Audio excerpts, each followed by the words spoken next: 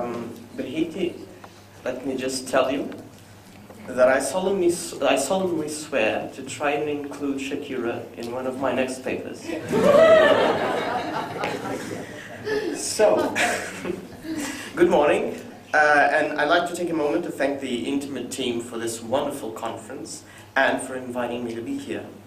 Well, this is far from the first time I've spoken at a conference, especially when the topic is polyamory. But I'd like to share with you that this is the first time I'll be delivering a keynote. The reason I'm mentioning this is simple. The symbolism and affective weight of doing something for the first time is what spurred me to do more visibly something which I feel is of the utmost importance.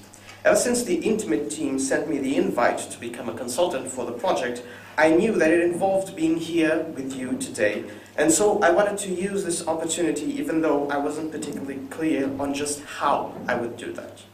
As I have argued elsewhere, studies around polyamory and other forms of consensual non-monogamies have been focused in trying to understand contemporary changes in intimacies and sexualities around the globe, and the international nature of this research project and of this conference is proof enough of that. At the same time, though, I feel that not a lot of attention has been paid to the producing and archiving of situated knowledges, to the situatedness of how, for instance, polyamory and other forms of non-monogamy are conceived of in Portugal and how it differs or not from how it is conceived in Spain, in Germany, in the UK, etc., and how activists or more socially oriented groups appear, develop, or split off.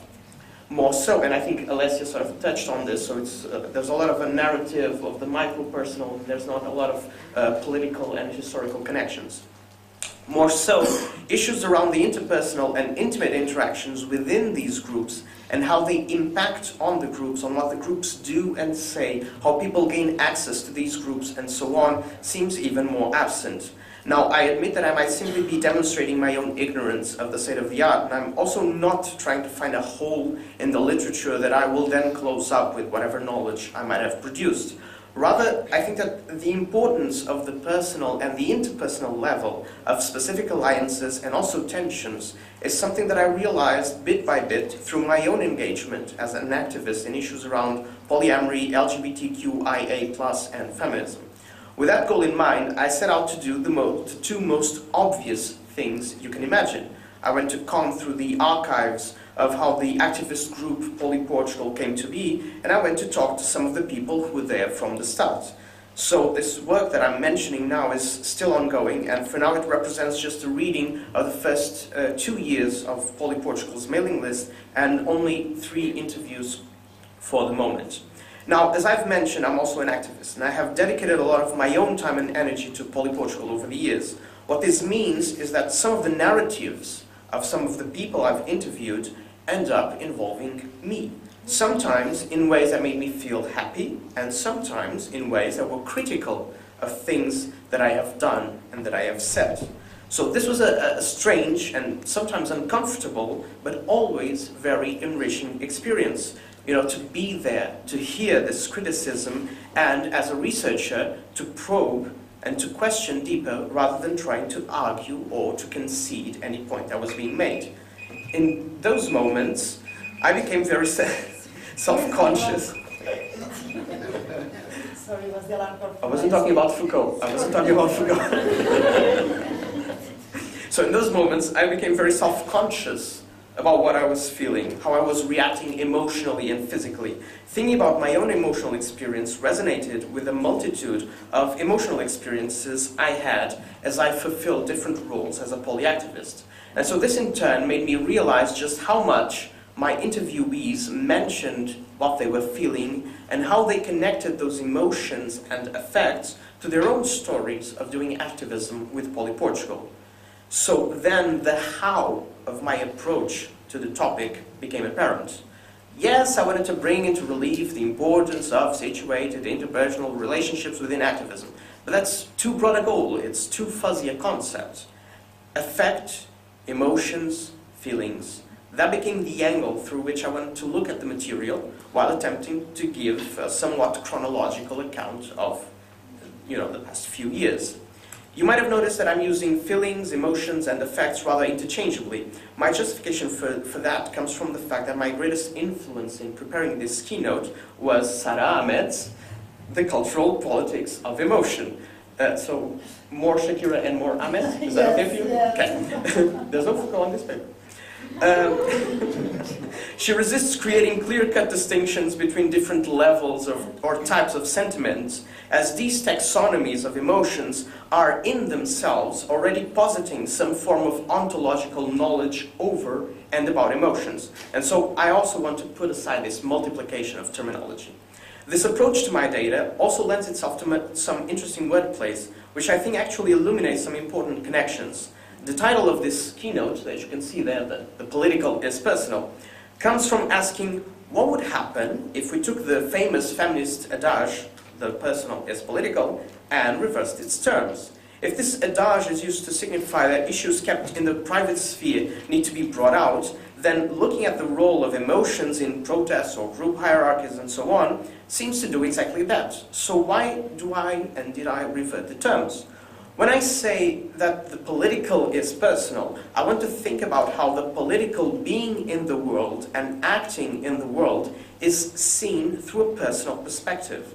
How it is bound up with the effects and emotions that create, as Sara Ahmed puts it, the very effect of the surfaces and boundaries that allow us to distinguish an inside and an outside in the first place. And so I think this goes along with what Brigitte was saying, you know, emotions and effects are part of the ways in which we create an us and a them in the first place. The other wordplay or conceptual pun that I want to make is that by studying polyamory and other consensual non-monogamies, we are studying intimacies. Thus, to study the effects of people engaging in activism around polyamory is to study the intimacies around the performance of intimacy. To be sure, I'm not implying that there is a direct or causal relationship between how we live our amorous lives and how we act as activists. The challenge is to think how all of these intimacies form multiple layers, which in turn co-constitute each other. It is through this idea of co-constitution that I want to return to Sara Ahmed and to how different approaches and theories, the notion of the queer archive and the notion of the affective turn, can indeed be connected. She says that an archive is an effect of multiple forms of contact. This means that any archive that I might here present is dependent on whatever contacts I have made with people whose effects already are part of their accounts of what and how they relate to their experiences. Likewise, and I want to make this very clear, what follows here is my own interpretation, so my own affective interpretation of the interviews and the archived material. It doesn't intend to be the truth about what people were saying and doing at the time, but an affective interpretation of that. I'll only have time to talk about the first 2 years of poly-activism in Portugal, and so Poly-Portugal was created in September 26, 2004 as a mailing list on Yahoo groups. But even though this was the first mailing list and the aggregation point of what came afterwards, it was actually not the first moment of activism around polyamory in Portugal. Less than a month after the mailing list's foundation, the founder speaks of another website created by someone called Lara, which was probably the first one in Portugal dedicated to polyamory specifically. But it wasn't until December 14th, 2005 that another important person made her presence known. Monica joined the mailing list and shared her resolve to become more, quote, active and activist, unquote, following a newspaper article on Guardian and the 2005 International Polyamory Conference in Hamburg as well. And she also shared her own blog where she talked about several things like fight against racist and xenophobic discourse, the defense of migrants and so on, and she included non-monogamies as part of that struggle against oppression and discrimination. And so this sort of can be considered to mark a transition between a zero moment in organized polyamory activism to a phase of consolidation. About as many emails were exchanged during the first year of the mailing list as during the 2 weeks after Monica joined the list. And before this moment, there was basically mostly Lara's website and Monica's blog, and a few initiatives from Lara and from Monica to hold informal meetings in Lisbon and in Porto. It is here that I would like to detain myself and look at this commitment by Monica to be more, quote, active and activist. When I asked her about the context where she was coming from and its importance, she said that she was, quote, still very fascinated with the lesbian and trans scene, with a lot of connections to self-organized, non-hierarchical, biological farms with leaderless, horizontal, and do-it-yourself activism that she found to be very powerful, unquote. Monica's political and activist experiences were moving and influential. They helped constitute for her a sense of affinity with the German activists, one which she tried to extend to Portugal. Her political experiences had a profound personal impact, or so I read, and this energized her, this moved her. Those experiences were being moved to different spaces and to different people through her. As Sara Ahmed points out, emotion comes from the Latin emovere, to move out.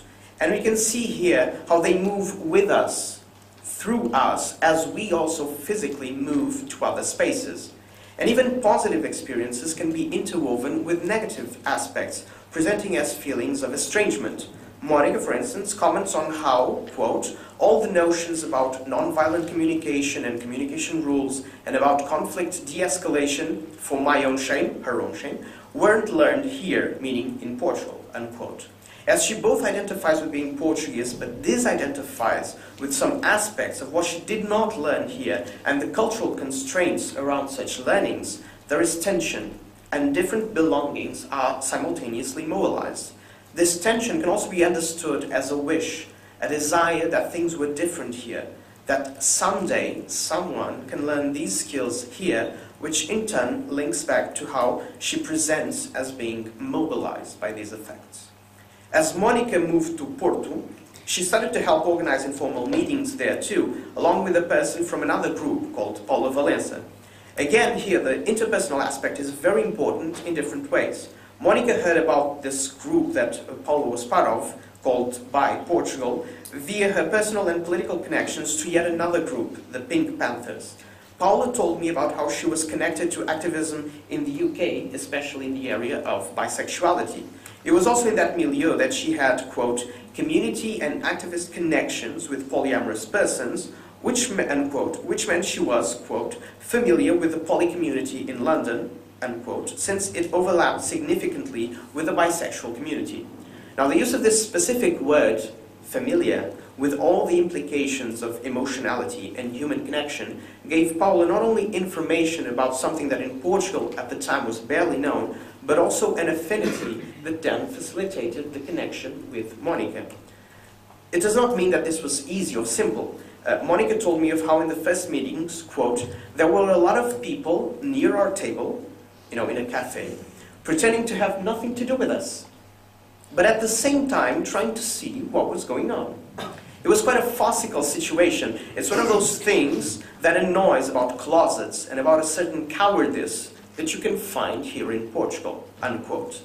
Paula's and Monica's commitment to organize those meetings clashed with other people's fear of what might happen in those meetings, which in turn clashed with Monica's expectations, desires, and identifications.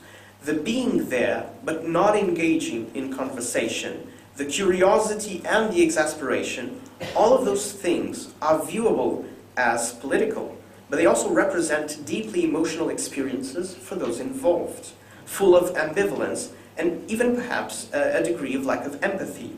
To understand all of these decisions requires some knowledge of what it's like to be, in this case, a bisexual or a polyamorous person in Porto, in the noughties, but also an understanding of how feelings can both mobilize people to come and, at the same time, make them not approach the organizers of the event. Another deeply emotional event, one that would go on to leave a mark upon the entire history of human rights activism in Portugal, happened also in Porto. Gisberta, a transsexual, HIV-positive, migrant, paperless sex worker woman, was brutally murdered by a group of youngsters. This spurred several groups to create the first Pride March outside of Lisbon, here in Portugal.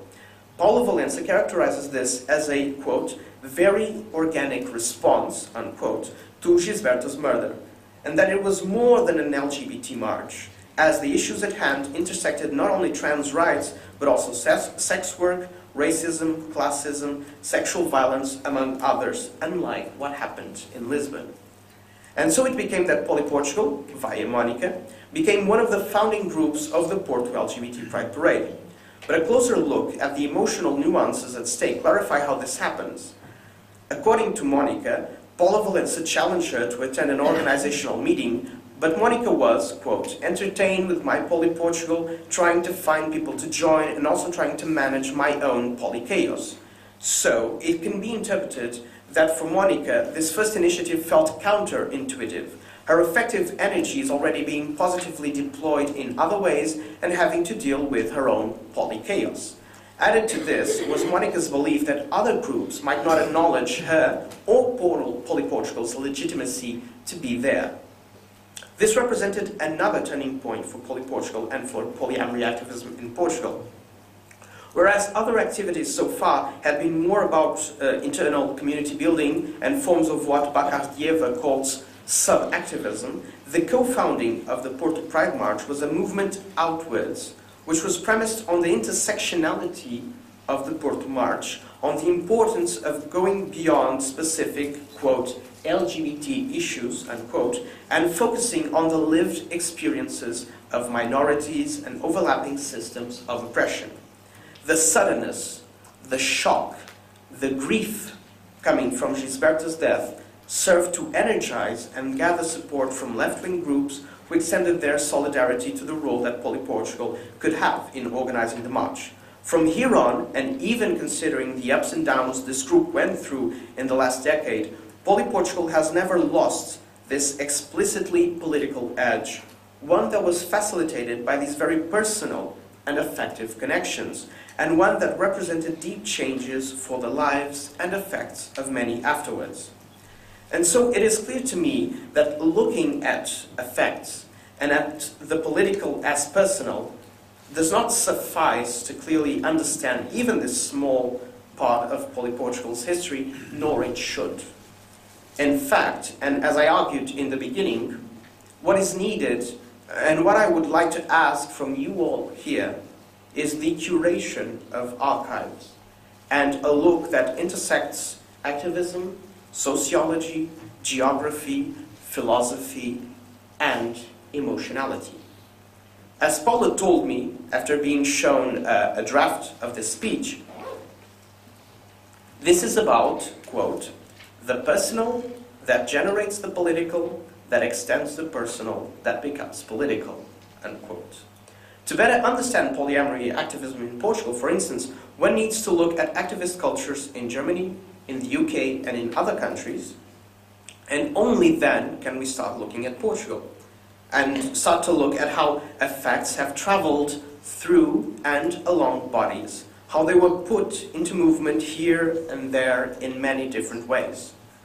So, in the end, the question is, what do you, as researchers, as activist researchers, as researcher activists, what do you need to understand polyamory and other forms of non-monogamy activism in your countries?